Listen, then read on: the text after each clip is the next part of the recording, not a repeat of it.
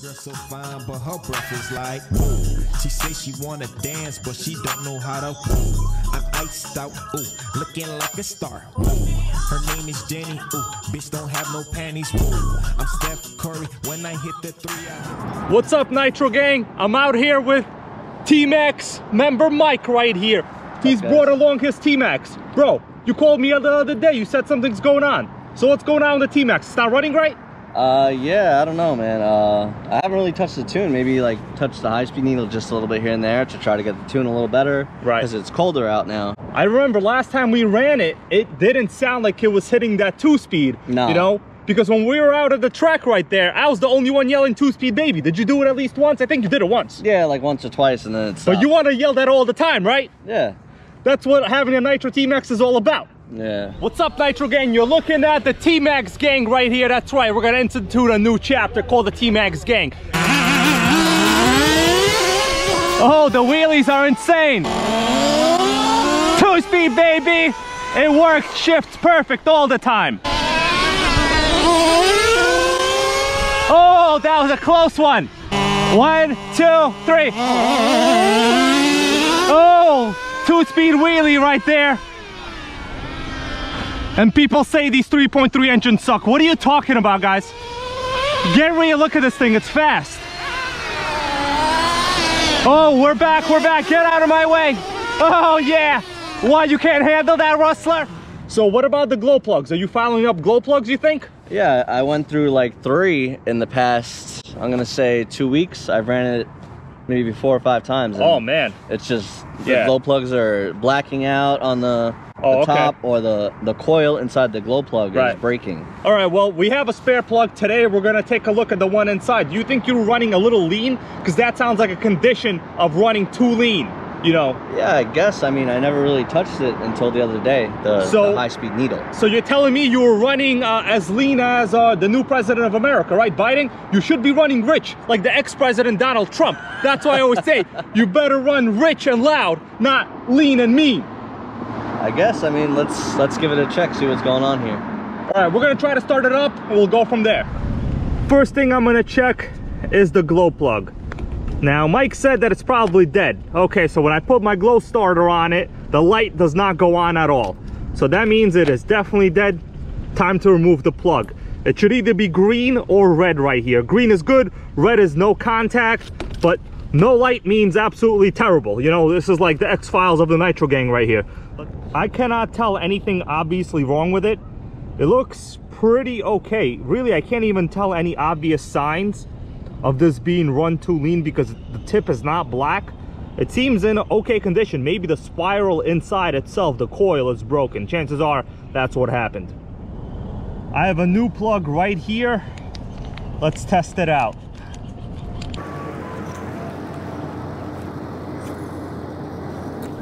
The plug is in. Let's connect the glow driver and we'll take a look at the LED. Okay, so this is what you're supposed to see. A nice green LED on this glow driver here.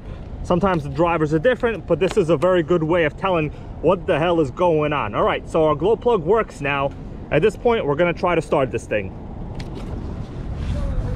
T-maxx Mike, what's on the Nitro Gang fuel selection right now? Well, we got a little bit of our favorite Byron's left. Oh yeah, Byron's Race Gen 2, 20%. What's this, Traxxas Top Fuel? Yep, we got the 20% Traxxas here. Okay, and then we got some Sidewinder. Oh man, so you're doing some nitro fuel testing for the Nitro Gang, huh? Yeah. What's your favorite so far? Well, I haven't ran this yet. Okay. And I think I ran this before, but it was a different color. Yeah, I mean, I personally like this color. It looks freaking cool, right? Yeah, it ran pretty good, so. What do you think the DeLorean would run on if this was a Back to the Future T-maxx? Probably the Byron's. Yeah, you know, I totally agree. It's old school. Oh yeah. It's, personally, I think it's one of the best. It is one of the best, bro. We've been running it for years, but it's done. They're done. They're done, yeah. It's all right. We still got some. All right, Nitro Gang member Mike, let's try to start her up. Okay. Let's put the glow plug in there. There we go, we got a green light here. What is that, a cool Bigfoot in the back over there? Yep. Wow. Santa Claus got it for the young Nitro Gang member, Jaden. Cool, man. Yeah, you got to start him out early, you know, with electrics, and then you got to move him up to nitro. Yep, eventually. Okay, all right, let's see what we got. T-maxx, baby. Got the green light. We got the foot in the front, the Nitrogang foot. The Nitrogang foot. Okay, that's a good sign. There we go. Started right up. Yeah, so the plug was bad. That's stuttering, guys. That's normal. That's called a T-maxx 2.5 transmission for you. If you want to not to do that, get a 3.3. So when the idle settles down, just like now, you can see the clicking of the transmission. It goes away. All right, Mike, drive it around like normal. We're going to have to examine the 2-speed now. Okay, so problem 1 solved. Let's get the 2-speed, baby. All right, well, your low speed response is pretty good.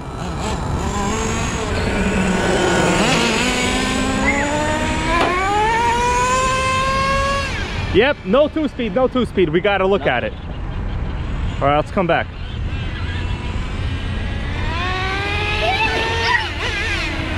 All right. No 2-speed, but the brakes are great. The brakes are great. But where's the 2-speed, T-maxx? I don't know, man. Yeah, those RPMs are high, but not shifting. I'm recording. All right, no 2-speed. That was all first gear all day long. Let's richen it a little too. We need to richen it.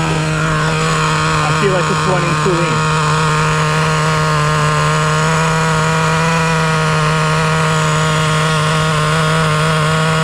Give it a little throttle. That's it. Alright, let's shut it down. Okay, how's the motor? Motor's a little on the warm side. Alright, so we're going to take a look at the adjustment knob on the 2-speed, okay? Okay, Nitrogang, got some surprising news right here. I've done this many times, but if you look inside this transmission, it seems like the set screw itself is out. You should not be able to see such a giant opening there for the screw. There should be a set screw right there on top. Yeah, man, I think you're missing the set screw. It might have fallen out inside. Yeah, we've never adjusted it. It sometimes just falls out, the set screw itself, in which case you have, you know, no tension on the spring, but technically that means it should be in second gear to begin with, right, if I'm not mistaken. But it's definitely not in second gear, it's in first gear. And this is weird. You might have to break out this transmission. Okay. We got the T-maxx back together just to check that it runs. It runs! But the 2-speed is not shifting, of course.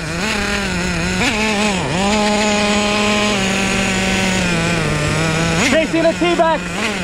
I'm chasing you, bro! How's it feel? Alright, bro. So far, not good results. The sun is going down. I don't know what else we could do. I mean, the glow plug, it was bad, you saw that, but it's still not hitting that 2-speed. I think what we're gonna have to do is take this home to the Nitrogang headquarters, you know what I'm saying? And disassemble this transmission. It's no big deal because this is what you call Nitrogang glory. You fix it, you repair it, you run it, and then you go get some pizza. Yeah, Mike said it, pizza, baby. Or Chinese food. Or Chinese food, whatever you want. Bro, I got myself a gift for 2020. Santa came early. You want to see what it is? Yeah, let's check it out, man. Whoa! There it is, bro. What do you think about that? It's a damn electric. We're going to open it up here on camera. You excited, bro? Yeah, let's check it out. 8 scale. On-road, baby. Look at that. Nice.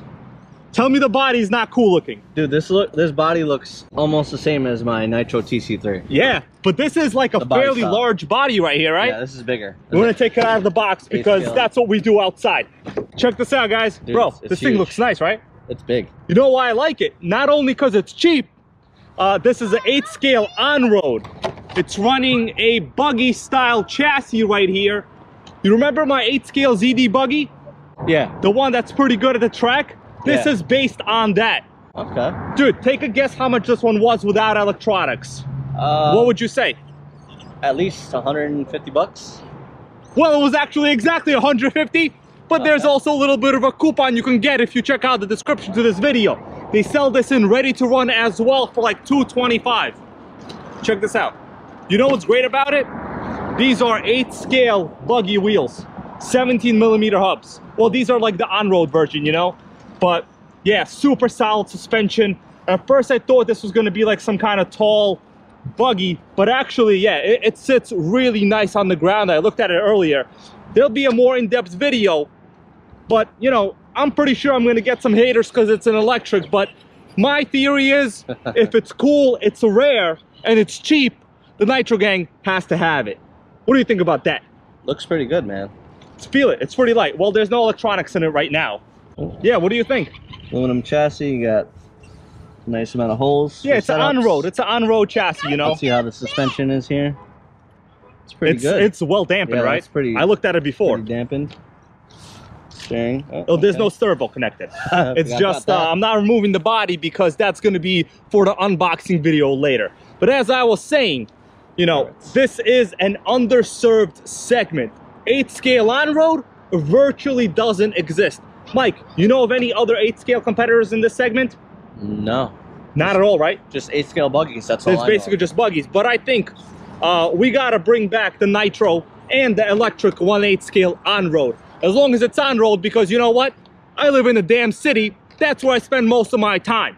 We don't live in the suburbs out here. You can't go to racetracks and jump armas off of random skate parks in the UK, if you know what I'm talking about. Or buildings. Or buildings. I can't do that. That's not safe. Therefore, most of the time we run in parking lots. But that's okay. That's just something you guys and I have to live with. See you later.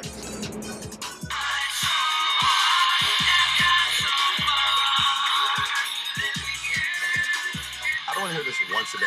Come on, let's get big. Come on.